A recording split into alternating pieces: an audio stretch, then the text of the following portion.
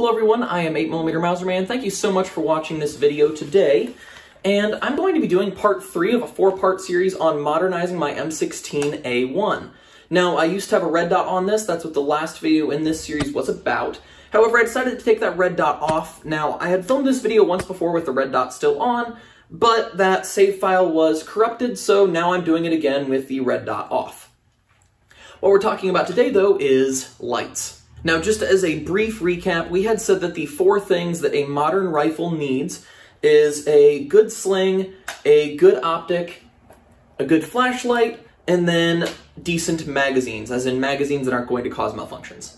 Now, we were trying to do this with 4 priorities in mind. The first one was keeping the rifle all-purpose. ARs like this one are designed to be all-purpose rifles, so we don't want to do something that takes away that capability, such as putting an absolutely massive scope on it, or in the case of that red dot, it just made it really heavy and kind of awkward and unwieldy, so I decided to take it off, and maybe someday I'll replace it with some sort of optic, but I'm just going to go with irons for now because I like M16A1 irons. The second thing is it has to increase functionality, so it's going to be something that actually gives you more capability. You're not just going to attach something because it looks cool.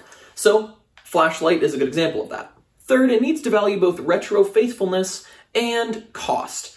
So what I mean by that is that I'm not going to replace the upper with a pick rail upper. I'm going to keep a fixed carry handle upper because that is faithful to the time, but I'm also not going to put something on it that is prohibitively expensive for me. So as much as I would love to use an X300, those are like $300 flashlights, so instead I'm sticking to a Streamlight. Fourth and finally, I'm not willing to make permanent modifications to this rifle. Now that's a little bit easier with an M16 than some others because there's so many parts that you can replace and change out, but in general I'm going to try and keep this rifle in M16A1 configuration. Now with mounting flashlights we have a few different options.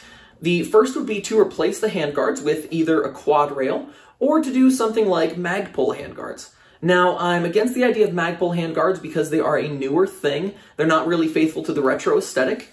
And the quad rail, although very cool, they can be expensive and heavy. However, they are 2 really good options. Now, if you have an M16A2 or you're doing something like a Car 15 A2 build or something like that, that has the A2 handguards, one of the things you can buy is these clamp-on Picatinny rails that mount to the bottom of A2 handguards. However, they would not work with A1 handguards.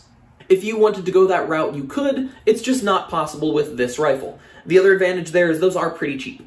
Now, getting into the options that I considered, I was looking at barrel clamps or front sight block clamps.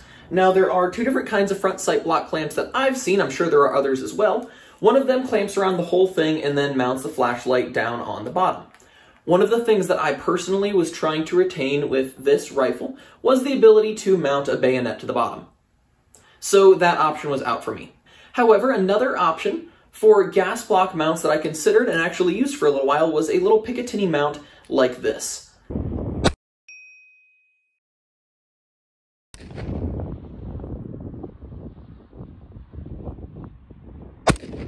I wasn't necessarily a huge fan of it for a few reasons. The first one is that it was pretty bulky and it put the flashlight directly out on the side. This meant that the rifle was a little bit less in line, meaning it was more likely to catch on things, but for practical things that I was experiencing, it was harder to fit in a case.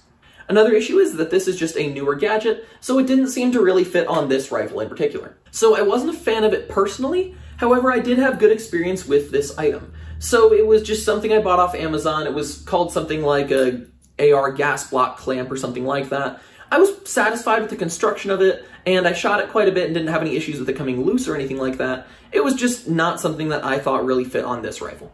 So if you're looking for something like this, I would say that it does work. Now, what I actually ended up going with was a cheap version of a Weaver barrel clamp mount. So that's what this looks like right here. I've seen these mounted a few different ways. One way that I've seen is around the gas block right here, and then going under, but I've also seen them mounted in front of the gas block on the barrel like mine is. Now, there were a few small modifications that I had to make to this mount to make it work. Now, the first thing is that the one that I bought was an off-brand, and it's worked for me pretty well so far, but it did have a big label along the top, so I just took a Sharpie and penciled through that a few times, and then now it's dark enough you can't really see it unless you look really close. Now, the other modification was that this one was either made for like a shotgun barrel or an M16A2 or A4 barrel, which is thicker past the gas block than an M16A1 pencil barrel. So I just needed to cut the screws down a little bit in order to make them work with this rifle. And then, of course, because there was some bare metal, I just did that same thing, took a Sharpie and went over it so that it didn't stand out clearly. Now, of course, if you get really close, there are better ways to do that, but this worked. So those are the mounting options, and then the one that I actually went with. What about the light itself? Well, I went with a Streamlight ProTac 2LX, and I've been pretty happy with it so far, although there are just a couple issues. The first one is that for whatever reason, I couldn't get the tail cap on hand tight enough to where it would work consistently. So I just took some vice grips, put it on there, twisted it a little extra, and now it works. Now I've been able to get it off and tighten it back on without an issue, but I should mention that I did need to do that the first time in order to get it to work properly. However, other than that, with this and every other Streamlight I've used, I've personally had really good experiences. I think Streamlight is the most budget-friendly flashlight that I would count on to work well. Of course, I would like to spend much more money, but I don't have that cash flow. Now, the other thing is that this is not meant to be a weapon-mounted flashlight. It's meant to be a handheld flashlight. So because of that, it is just a little bit thinner than most weapon-mounted mounts work for. Now, if I get close, you can see that the clamp is not mounted to the body of the flashlight. It's mounted where the head is right here. There are two main reasons for that. The first is that since the body of the light is thinner, it would not actually mount right here. It would be too loose. But the second is that I didn't want to use a pressure switch, and I can get my thumb right there and actuate it from where I would put my hand. This flashlight has a momentary on feature, and then if you click it into place, it stays on. You can program it a few different ways, like with a strobe option or with low and high. However, I just stuck with mine in high mode only. Now, if you were going to buy mounts off of Amazon from relatively shoddy companies, I recommend that you test it before you would put it on something that you would count on your life for. However, I've had good experience with these ones so far.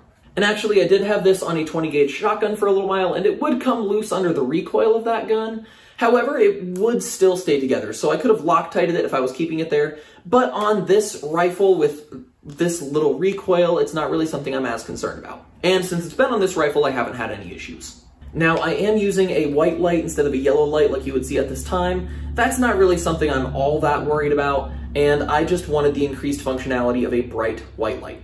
Could I do better? Maybe, but this is what I went with, and on this rifle it looks pretty good. I also like how close I got it to the gas block, so it is really easy to use from a shouldered position. So I just have the rifle, I'm pulling it tight into my shoulder like I normally would, click it on, click it off, or do the momentary on. So at least for the time being, this is the configuration that this rifle will be in, with the flashlight mounted on the side and no optic. I'll just use the iron sights.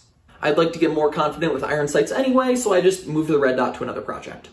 Thank you so much for watching this video. I am 8mm Mauser Man, and I think this M16 might be my favorite rifle that I own.